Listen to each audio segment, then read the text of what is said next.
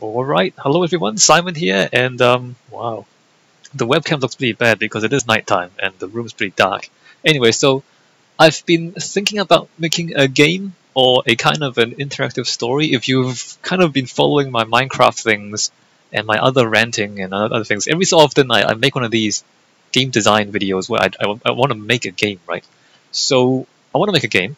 I've been spending a lot of time writing the script. I'm about 3/4 of the way through the script, and it's about 30,000 words, a bit more than 30,000 words. So there's a big script. I'm going to write a big story, and I've been doing that, and it's taking a long time. And I thought, well, maybe it's about time to start looking at the game engine, start kind of making the actual game.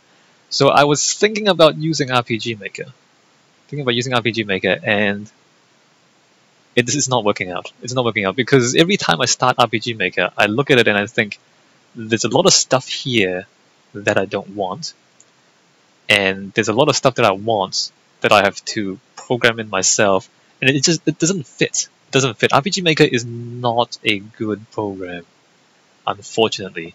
I mean, I want it to be a good program, but it's just not that good. If you've used it before, you might kind of get what I'm trying to say.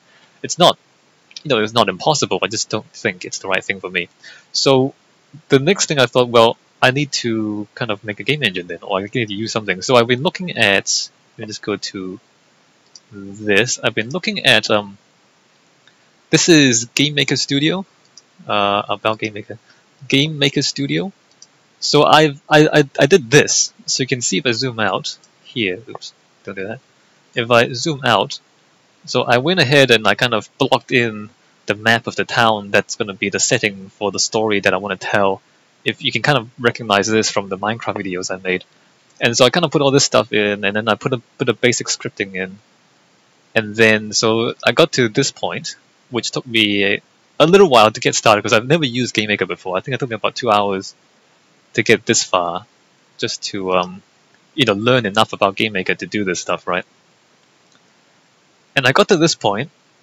This is obviously this is not the final product. It's not gonna what the final things. The final thing's not gonna look like this. But I press the arrow keys and I can get this thing walking around. And so after 2 hours, I realized, well, I mean, there's no collision yet. That's kind of weird too. So, but after 2 hours or so, first of all, the town is way too big, and you can't see anything. And secondly, this isn't actually what I want, or it's not actually what I need because I want to tell a story. If you've played games like To the Moon, or Dear Esther, or Gone Home, those are the three, I guess, the ones that I've played, which kind of is in line with what I'm trying to do. There is a lot of walking in those games, but the more I think about it, the more I thought I don't actually need walking. Walking is not part of the game. Like, walking is not a thing that helps me tell my story. I just want to tell the story. It's going to be people talking to other people, and that's it. Like you talking to other people talking to each other. That's going to be the story that I'm going to tell. So walking doesn't actually contribute to it at all. So then I forgot. So I did. We're going to forget about this, and we're not going to do any walking. So then I thought about it. What do I really need? What I really need is some kind of menu system, not actual menu system, but some way for the character. So there's the story is gonna be divided into 12 months. Each month, you can talk to each person in the town, and this is the frame, right? And so within that framework, there's the story. So you find the story by going to each person and talking to each person. And so we need the town map.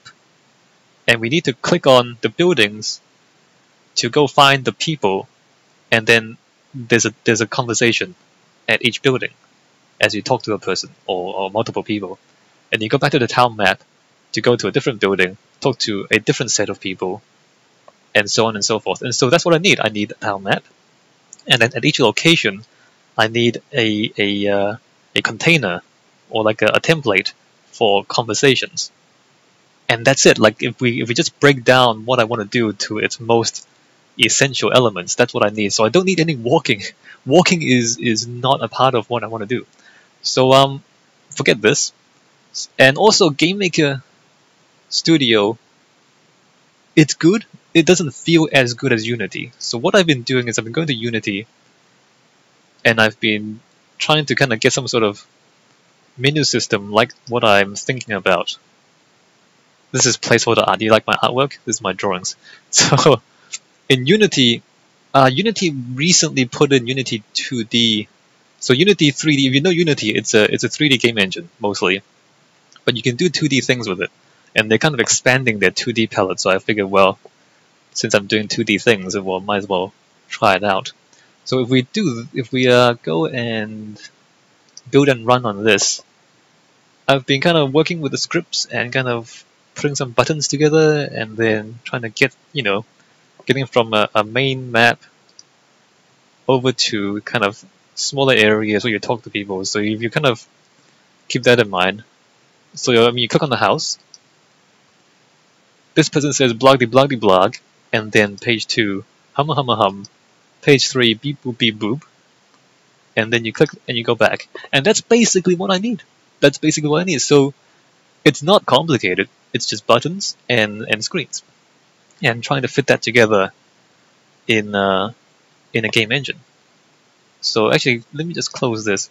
We can do a very similar thing in Game Maker. If we open project, test 5. So if we go to Game Maker, and this is a much simpler version of it. So if we just want kind of images and buttons, we can do that. So this is room 0, room 1. You can kind of just click the buttons. These are buttons. This is a button, by the way, and that's a button. you can't really tell because the placeholder art is so terrible.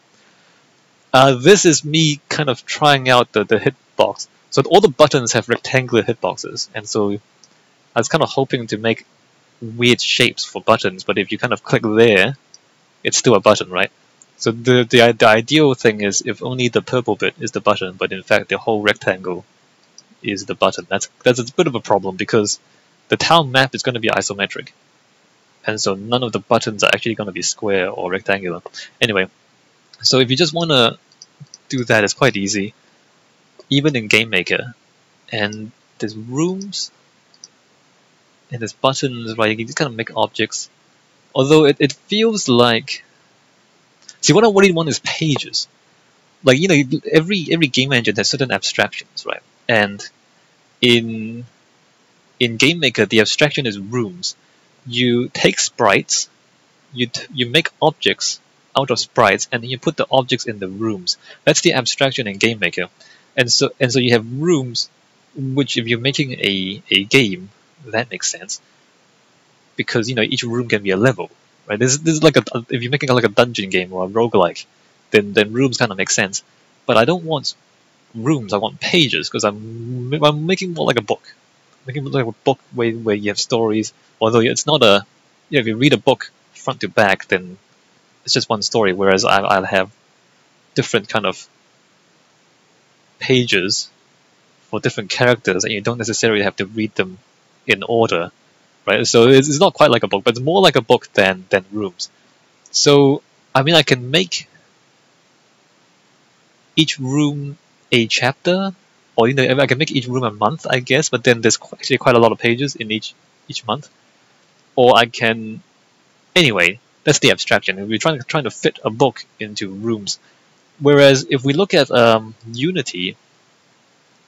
Unity has scenes. So this is scene 1, this is scene 2. And then within each scene, you have the objects. And because we're using 2D UI elements, okay, when we're using the 2D UI elements, we have canvases. And each canvas is like a set of things. You can put things in the canvas. So here, the image, which is the background image, is part of the canvas. The button is the house. That thing's the button. And then the text is also, I mean, that's just debug text. That's nothing useful at the moment. So you can kind of put buttons and pictures and text into a canvas, and then you can kind of manipulate the canvas as a whole thing. Which, if we go to scene 2, it makes more sense here because you have canvas page. I've set it up so that it's canvas page 1, canvas page 2, canvas page 3. And so if we kind of turn off these things one at a time, then you can see, so this is page 1 of the text, which includes the button, by the way. and then if we kind of turn off page 2, I mean turn off page 1 and turn on page 2, and then that's page 2. So then here each scene would be a building in the town, I guess, and then the town map will be a scene itself, and then each set of scenes will be a month, and then each canvas in the scene will be a page of text. So does that make sense? I hope the abstraction kind of follows. Anyway, so the other thing about all of this is that Unity feels right to me. You know, like the same way that RPG Maker feels wrong, in the sense that it just feels like it's not what I want to make. Unity just seems easy to use, and it just seems to fit what I want to do. It's also JavaScript, so the programming language is either C# or JavaScript for Unity, whereas the Game Maker, it's got its own language, and it's like if you learn a new language and you can only use it in Game Maker, then it's not that useful. Whereas JavaScript, you can use it in a lot of different places.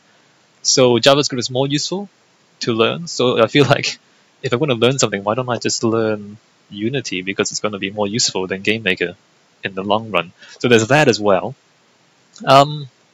So that's the plan, and that's what I've got so far. So we got the buttons, we use kind of scenes to sort our things, or our contents.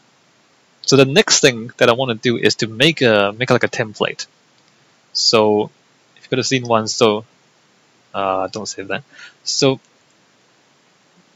get the town map onto the screen, wire up all the buildings as buttons, and then each of those buttons goes to another scene where it's the building, and you can have a conversation at that building, and you can also go back. And so then I want to wire this up so that I have at least 1 month, like a template for a month, and then I can just slot in the artwork and the dialogue and the sounds, and kind of wire up the buttons, and then everything's gonna just fit. So I want to make like a template for each month of the 12 months that I'm going to tell the story in, right?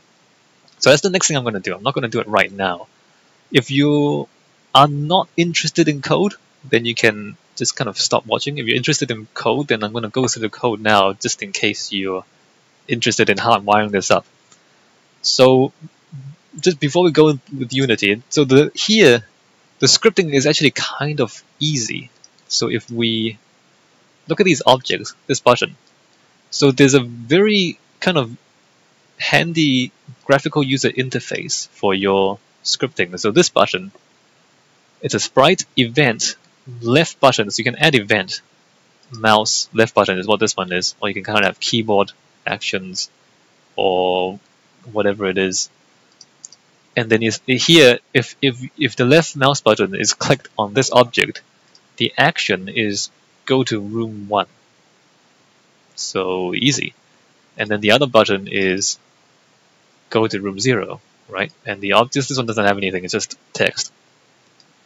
So then in room 0, we just drop this stuff in, we just drop this one in. When you click on it, it goes to room 1. And then in room 1, we drop this one in. If you click on this one, you go to room 0, and so it just goes back and forth. So you just kind of make buttons, make unique buttons for each script, and then you just kind of drop them into the right place, and everything fits together. So it's quite simple, but also in a way unwieldy, because when you get to a point where you have, well, maybe it's okay. Anyway, so when you get to a point where you have, like, the town has, how many buildings does the town have? Like 19, I think. 19 places. No, 20. There's a beach too. 20 places. And then there's 12 months, so there's like 240 different rooms. Is that what I'm trying to do? Or maybe if you have like 12 rooms. Anyway, so you end up having, if we have 240 rooms, and then we have maybe we I don't know, 20 pages of text, just in case there's a really long story in one of them. So 20 pages of text in each room. So 20 times 240 is 4,000 something, 4,800 different locations. Do we then need 4,800 different buttons? We probably don't need that many, but I can kind of imagine it becoming quite unwieldy if we use rooms. Anyway, it feels wrong. It feels wrong. I can't really. I'm not sure it's gonna work the way I want it to work. Whereas here, the thing with Unity is that a lot of this stuff is reusable. So I have 3 scripts here. This script, it turns on and off the pages. So this one is applied to scene 2. So you can kind of see the scripts here. So this one turns the pages on and off, right? So, oh crap, this is the scripting interface for the program. What is this? What does that say? Error trying to load. Why is that? Object reference not set to an instance of an object. Did I load fail? Which one did I? I don't know which one failed. Anyway, so if you look at this one, which is the text pages, so at the start, we turn on page 1. So you see canvas P1 enabled equals true. So page 1 is enabled, page 2 is disabled because it's false, page 3 is disabled. You click on the go to page 1 button, it sets page 1 to enabled and the other to disabled. You click on the page 2 button, it sets page 2 to enabled and the other one is disabled. Go to page 3 button.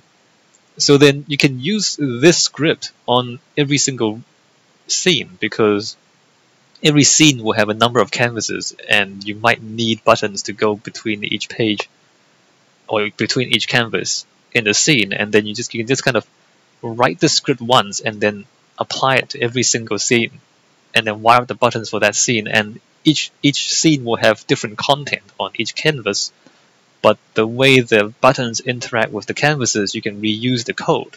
So it does that make sense? It makes a lot of sense to me, and it does work. I promise. So there's that, and then the next script is the button overs. Oh, this is the complicated stuff. I mean, this is slightly complicated. So change scene. These are the buttons that go between the scenes. So here, go scene 1, application load level, scene 1. So it basically just kind of loads a different scene. The other stuff here is remember how the we sent an error before. Is it going to crash? No. We just remember how all the button hitboxes are rectangular. That's how it is in Unity as well. So all the buttons, it assumes that it's just a rectangle. But you notice that this is not a rectangular hitbox. This is an actual pixel by pixel hitbox. So if you're on the house, it highlights. If you're off the house, it doesn't. So there's a rectangular hitbox around the house, which you can't see. But if you click on the hitbox, I mean, if you click on the boundary of the sprite, it doesn't actually activate. Only if you click on the actual house does it activate. So this is not a function that it's not a behavior that is available in Unity, right? It's only possible because we have this script here. And this script, which is the button overs, actually no, it's the change scenes. Basically, it says if you click on the button, then it will check whether your mouse position, given that it is your mouse position modified by the resolution of the screen, whether that compared with the position modified, okay, your mouse position modified by the resolution of the screen, modified by the location of the button, and modified by the actually this is the size of the texture. It checks if the alpha, which is the transparency of that pixel on that button texture, is transparent. So if it's transparent, or if it's not transparent, then it will load the next scene. But if you click on the button, but the pixel you're clicking on is transparent, then it does not load the next scene. So basically, I have to script in custom behavior on the button because the button by itself is just a rectangle. But I want the button to not be a rectangle, therefore the transparent bits are not part of the button, and so when you click on the transparent part of the buttons, it doesn't actually do the load scene. It's only when you click on a pixel that actually is not transparent that it goes through. Anyway, so that's just what we have to do in order to make sure that the buttons can be an irregular shape and that the transparent bits don't count as part of the button. So this is, math. Maybe this is a bit more complicated than it needs to be. It's actually less complicated than it could be, because this particular math only works if you don't scale the button, and if you don't rotate the button in any way, and if the screen resolution is only 10 by 9 and not any other proportions. So if you have any other, if you transform the button in any way, or if your resolution is not the right size, then the math doesn't actually work. So it's not the best algorithm in the world, but it works for now. I need to figure out something better maybe in the future. So you have to do that to check whether or not the button is whether the part of the button you clicked on is transparent. But you can do that, right? You can do that with scripting. I would prefer if Unity actually had irregular buttons, or the ability to ignore transparent bits in the sprite or stuff like that. But since Unity doesn't provide that out of the box, we have to write that in for ourselves. So there, if you look at the script, you see this script, not this script. You see this script here, button overs. This one controls the fact that when you hover the mouse over the thing, it changes color. So you assign button as button 01. So this the house is the button 01, and then you assign the texture, the placeholder texture, as the texture in the script. And then here in the variables, you tell the script, okay, we need a button, we need a texture, and then we kind of need debug text, but we don't. And so ignore these two. Actually, let me just comment these out because we don't need those right now. Although maybe I should comment those two out. All right. So we tell the game. Oh, actually, this is already. I'm looking at the wrong script. My bad. So the button overs in the change scene, they do similar things. Change scene actually changes the scene. The button overs changes the color. So here, the highlighted color changes to yellowish, and then otherwise it would turn the highlighted color back to white, which just makes it a different color when you hover over it. Cool. So yes, you tell the game that. So in the script you say there's going to be a button and there's going to be a texture. And then in the Unity interface, you tell the script which object is the button you're talking about, and which texture is the texture you're talking about. And then it just kind of puts all that stuff together. Let me just build that because I just commented out a couple of text boxes. So once that's done, we should see the text disappear there if it works. Why is it not doing anything? Is that correct? Change scene failed to load. Object reference not set to an instance of object. I'm not sure what's going on here. Can I just save all? Convert the line endings. No, keep line endings. This should update. Maybe I need to reload the scene. UI scripts. Okay, so the text, the debug text is gone. The debug text, basically, you see the mouse X, mouse Y here, and you see the X, Y, and alpha. It's just me trying to figure out the math. So I need the game to tell me what the mouse position is and what the alpha is at that position, just so I can figure out where I'm actually clicking. Because if you get the math wrong, then the game thinks the button is in a different place from where the button actually is, and you can't see it. Anyway, is that pretty much everything? That's pretty much everything. It took me a while to figure this out because I haven't used Unity much before, but it's not terrible because I managed to figure it out in a few hours. So it's not that complicated. It's like starting from scratch, starting from nothing. Although I know a bit of Java, but just kind of starting with Unity from scratch, getting to this point took a few hours. That's pretty good. I mean, in terms of how much work you have to put in to make a game, that's not bad. Not bad progress, right? So yeah, that's what I have so far. I don't know if you guys want to see any more.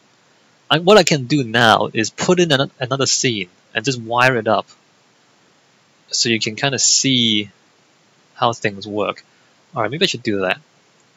So if I take this and I say copy and paste that, let's say go scene 3, and then we need 2 buttons. We need multiple buttons. Oh, this is gonna be complicated. Alright, well, we're gonna test scene 3. Let me just duplicate this scene. Can I not duplicate this? Create? No. I want to create scene. How do I... Can I just copy and paste? No. If I go to assets here, scenes, I can copy and paste this, but there's meta stuff. I don't know if it's going to be a problem. I just copy and paste that and call it scene 3. Does that actually work? Let me change this to 3. Save. So that's okay. This is a different scene, even though it looks the same. So okay, you just copy and paste. That's cool. Scene 3. We need more than one button, though, don't we? So let me just come over here and go variable. The button. I need better variable names. I know that. So a second button UI. What do you UI? It keeps doing that. Like it keeps trying to auto complete, even though I only want UI button. And then the button texture 2, texture 2D, right? So we need a second button, which is alright, cool. And then here we need to change these variables. So the button 2, button texture 2. So here's the thing: for every button on screen, we need a. Well, maybe we don't. The only reason we need this is because I'm not putting these into a function. Maybe I should put these into a function. Do I still need these? If I do, don't I? Okay, I do still need separate variables for each button and each button texture. But I can probably put this into a function, so I don't have to copy and paste this all the time. If button texture 2 get pixel low level. Alright, so there's that. Let me save this. And then in scene 1, we are going to duplicate this. Button 2. Awesome. And we're going to move button 2 over here. Right? Let's save that. So let's just call this 2 for now. We're just going to change the text here just so that we know what we're looking at, because they are actually otherwise identical. Save. And then here, UI scripts, the button 2 is button 2. And button texture is actually the same texture. So we tell the game what the button is and what the texture is. We wrote the script to go to the next one. We don't have the mouse overs, button overs. We don't have this for the... Actually, can I put in a different button overs? Can I put in... Alright, so there's 2 copies of the same script. I hope this doesn't mess up the game. Alright, so if I do that, and then the button behavior here, change scene, go to scene 3. So if you remember back here, scene 3 goes to scene 3, obviously. So now we have 2 copies of buttons over. We have change scene, text pages we don't need to work with. Alright, so now we test this, build and run. Hope it doesn't crash. Please don't crash. Alright, it doesn't crash.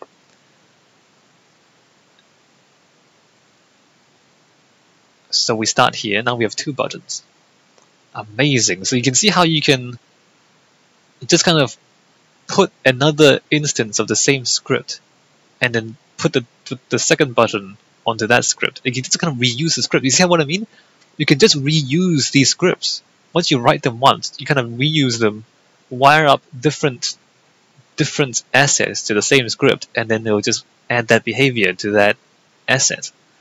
So now this, this kind of changes color when you hover over it, and this kind of changes color when you hover over it. This goes to page 2, and this goes to page. This is broken. This is broken. Why is that broken? Test scene 3. Oh, okay. This. In your build settings, you have to make sure you add all the scenes. This took me so long to find out. When you build the thing, it doesn't just automatically add all the scenes. You have to actually choose which scenes to build. Like if you don't tell the compiler which scenes to add, it won't add the scenes. So because scene 3 was missing, there was no scene 3 when I click on the button, right? So now that the scene 3 is in there, we click on this, takes us to 3. So you remember what I was saying about the template? It's like this is a template because we can just make that once, copy and paste it, and then wire each copy to a new button, and then it will just take us to that room or to that scene, right? And so it just feels right. Like the Unity just feels right. Like we just kind of expanded this crappy game we have with this guy saying bloody bloody blah. We just expanded the bloody bloody blah from a menu and room to menu and 2 rooms. And you can see we can just kind of add more and more rooms very easily, and then we just kind of copy and paste the whole thing to have the next month, and so on and so forth. So it feels like we can get quite far quite quickly using Unity. And that's all I have right now to talk about. The next thing I'm going to do is I'm going to try and wire up the whole thing. So as I said, the game is going to take place over the course of a year, 12 months. There's going to be 12 chapters, as it were. And then within each chapter, there's a number of conversations or a number of kind of places where conversations can take place. And so I want to just wire up 1 month so that we have the menu and a number of different conversations, or the kind of pages for conversations. And each one would be, I can just open this up, non-assets. And it will pretty much be like this, but obviously with different graphics. It would literally work exactly like this. I mean, of course I made this because I wanted it to work like this.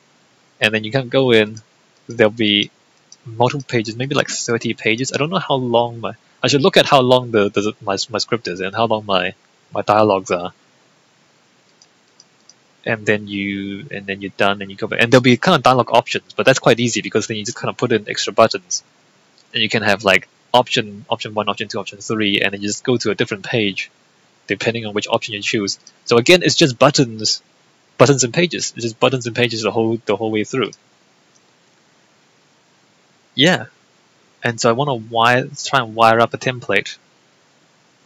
That's my next thing to do. Alright, I'm going to stop recording here, I think. Anything else I want to say? No. Yeah, that's it. So I hope none of you are disappointed that there's going to be no walking.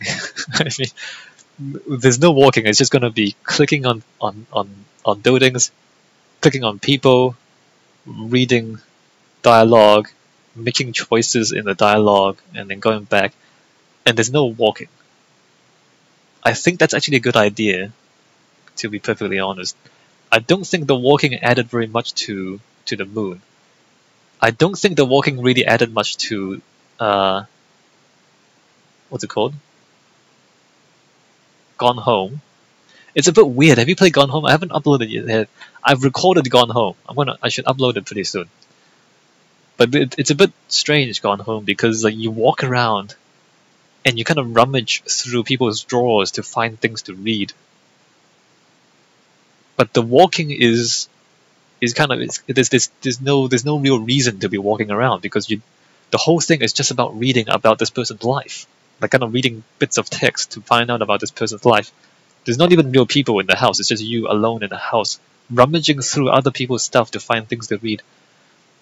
It's a little bit strange, right? I mean, it's a little bit strange to rummage through someone else's house. Anyway, Dear Esther, at least the environments are they're like 3D and they're really beautiful, and you get something out of walking through those beautiful environments. But still, if you took out the walking somehow, I don't think you would lose all that much from Dear Esther. Maybe you would, I don't know. Anyway, so yeah, no walking, and then why make things more complicated than they need to be, right? Alright, I'm gonna stop rambling there. I don't know when I should do the next video. It might take a while. It might be a long video, or maybe I can split that up into multiple ones. Because I kind of want to record the whole thing, just to kind of show you what I do. Anyway, I'll figure it out. Maybe in the next couple of days I'll do it. Alright, I'll see you.